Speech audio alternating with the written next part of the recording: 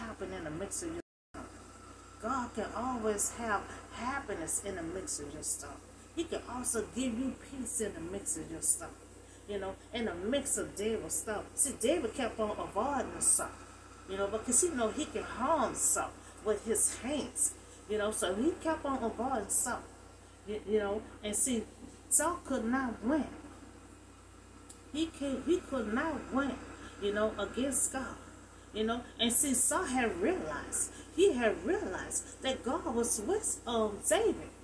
You know, and that made him jealous more so because he used to be number one. You know, he started out, he was an ordinary person. Just like David keep on saying, I'm ordinary, I'm poor. You know, nobody don't know me, but now David is well known. David was well known with a wife, you know, and he won all the plots that Saul kept on coming against him with.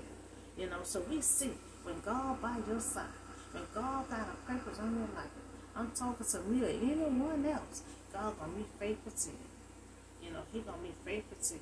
You know, and see, David had to recognize, you know, we have to recognize when God is working on our behalf. You know, he recognized that God was fighting for him because he said, God proved, you know, he said, just prove another thing that God was in the mix of his stuff.